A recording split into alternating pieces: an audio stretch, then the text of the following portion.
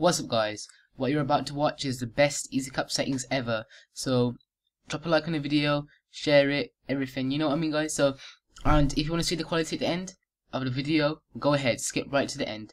But if you want to see the tutorial, make sure you watch the video in carefully and make sure you pause it at different stages. What's up guys, it's your boy michaelp and welcome to another EasyCap tutorial.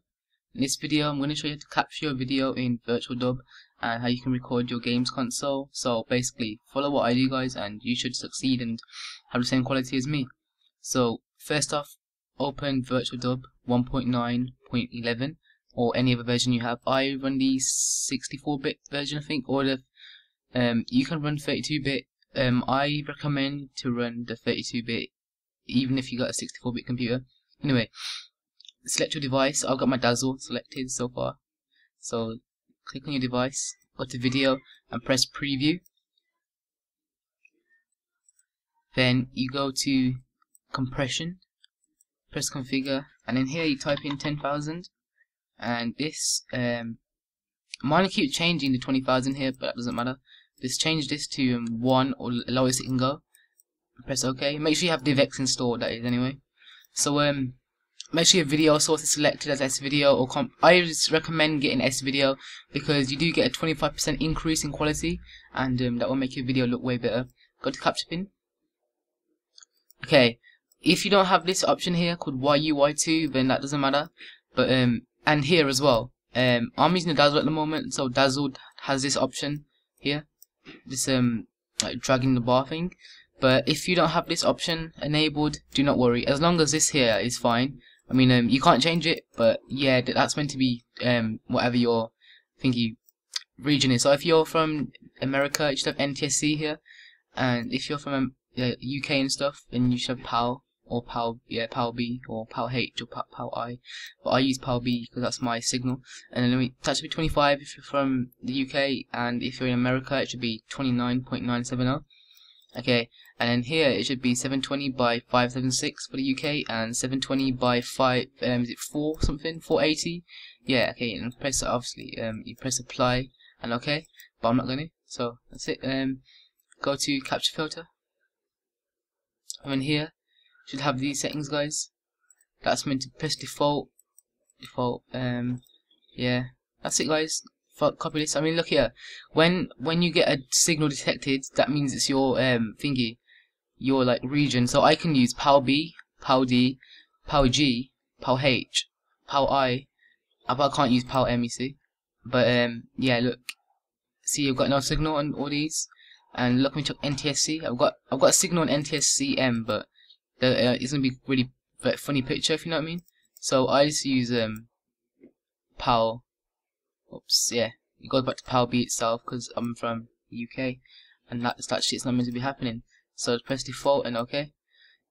Then what you want to do is go to levels, just make sure that's the same, like all through the middle, and sharpness is on 2. That's absolutely vital guys, that the sharpness is on 2. Okay, accept that. Then obviously set custom format, sorry, 720 576 YUY2. If not, then 720 576, and here if you're in America, it should be 720 by 480, but I use 576. So let's copy that. Okay. Then what you want to do is set your capture file. So let's say test video for EzCap. Okay, there we go. Capture video, and as you'll see, in a second, guys, you'll see all this stuff come up here. Let's say if it says frames dropped, that means you're getting lag. If it says frames inserted, that means you're getting lag. I mean, I get 5, but that's it. I mean, it tells you the audio and everything here. So let's go to capture timing settings.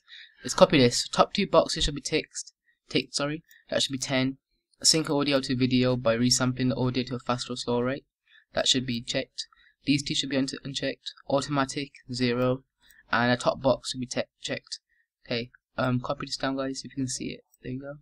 Yeah, I'll give you a couple of seconds for that. Pause the video if you have to. Okay, copy that. And then all you do from here is capture your video. So I'm going to record some footage now. Okay, let's record some footage. Yeah, okay, as you guys can see, it's going through storage and stuff. All my games and that. Okay. Alright, that's enough footage, guys. Okay, guys. Once you've captured the video, what you're gonna do is open the video file in VirtualDub, and you're gonna search for your video. And when you find the video, you can see there's two screens. This screen here is the before screen. This is the after screen on the right here. So you can tell the difference between the two screens. Okay, what you want to do is go to Video Compression and find DivX. Press Configure and choose these settings here. Put it as number 1 and 10,000 again. It's the same as your capture rate. And press OK and OK again. And then go to Video Filters, Add, and find Deinterlace, and then press OK again. And then once again, press Add. Look for No Transform. There you go. Add that. Press Cropping. Crop the video down. I normally do it at at 2. That's at 3. That's about 2 as well, and that's about 2. Okay. Once you've cropped the video down, press OK. Then you want to add a resize. Let me find resize. Here it is. Resize. Uncheck this box here and check absolute pixels and check disabled, and then search or type in 1280 by 720. This gives it the HD quality enabled. It enlarges the picture. It enlarges the picture, but it's not true HD, so that's why it's a bit grainy. So just save that. Press File. OK. Then add another filter and look for HS. That's the one here. HSV adjust. And you want to add about, press show preview, put it on 50%, and as you can see it gets like saturated and like the color.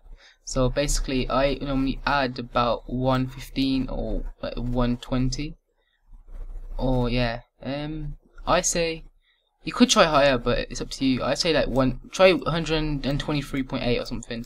That looks pretty nice. And then press Add again, and sharpen the main feature. And then this is where you guys always ask me what should I do. I recommend adding about the 64 is a bit too much, but 28 is not enough, 30 is not enough. I say about anywhere between 40 and 55 depending on the game. So I'm gonna add about 55 for this. Okay, File OK. I mean not file. Okay, I mean just press OK, and then switch that to 50%. Put that at 50%, or if you want, you can put it at 100% and at 100%. But as you can tell, it does look a bit grainy from there. But once you render it down, it's gonna be pretty good. So what we're gonna do now is check your compression if that's on right. Audio. Don't compress your audio. Leave it as it is. And all you have to do now, guys, is just file, save as AVI, and search it here. Let's test video for EasyCap and just let it process. So to make it go a bit faster, what you're going to do is uncheck them two and put this on highest. What that will do, it will use your computer's cores to render the video faster. But do be careful, because VirtualDub is quite a intensive program to use, and it will kind of drain your CPU if you're using the computer at the same time. So any of the programs that you're running at the time will be affected as well. So let's watch out for that, guys. So let's let it process. And then after that, I'll get onto the Sony Vegas tutorial.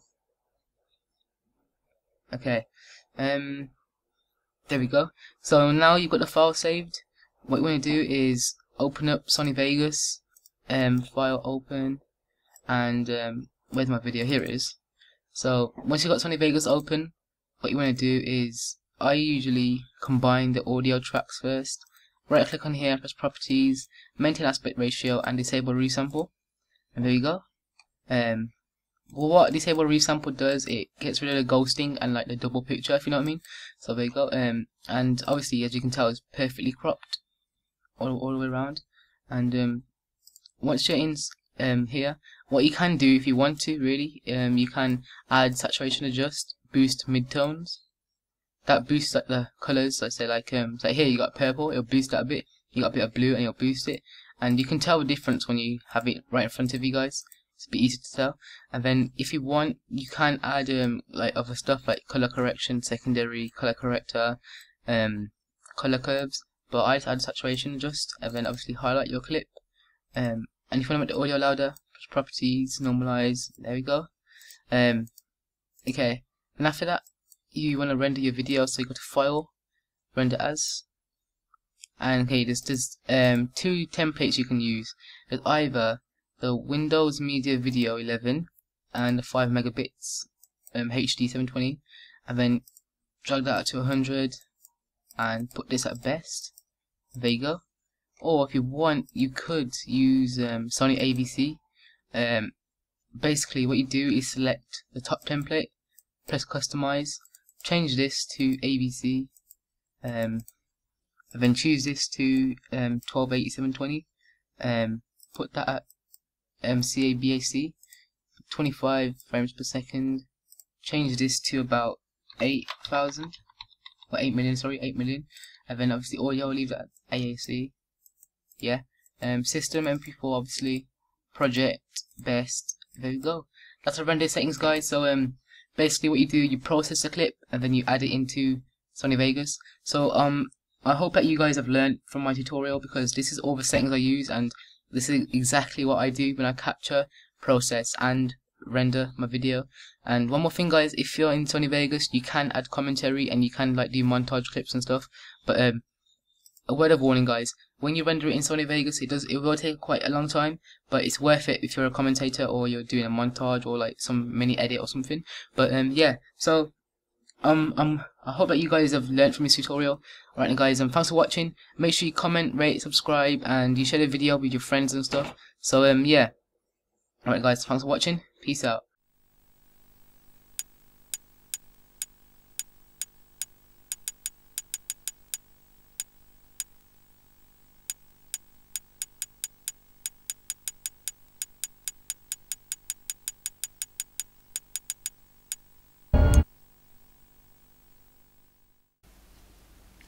Make sure you pin me to your homepage.